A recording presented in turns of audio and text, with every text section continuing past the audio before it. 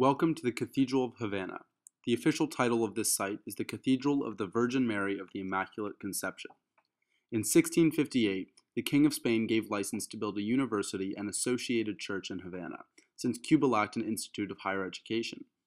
It was decided that the Jesuits would run the institution, and almost 70 years later, in 1727, the plans for the Jesuit headquarters were laid out. 20 years later, a temple had been constructed, but the church was not. Suddenly, the King of Spain expelled the Jesuits from Cuba, so the church was left unfinished. In 1777, work continued when the parochial mayor's seat was moved there. Its previous seat was now decrepit as, in recent years, work in Havana had focused on building new cultural landmarks, not repairing the shameful reminders of the Spanish defeat by the British.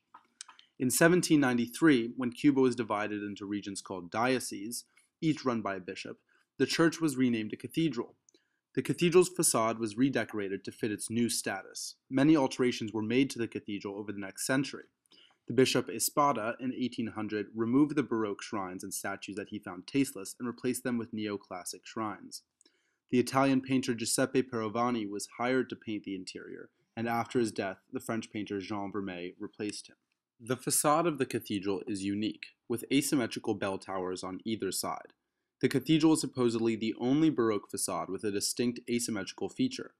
The larger of the two towers contains bells made of bronze mixed with gold and silver, lending an ostensibly nicer tone to their ring.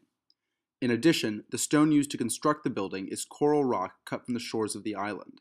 If you walk around the walls and look closely, you may be able to find fossils embedded in the facade. Let's move on to our sixth location.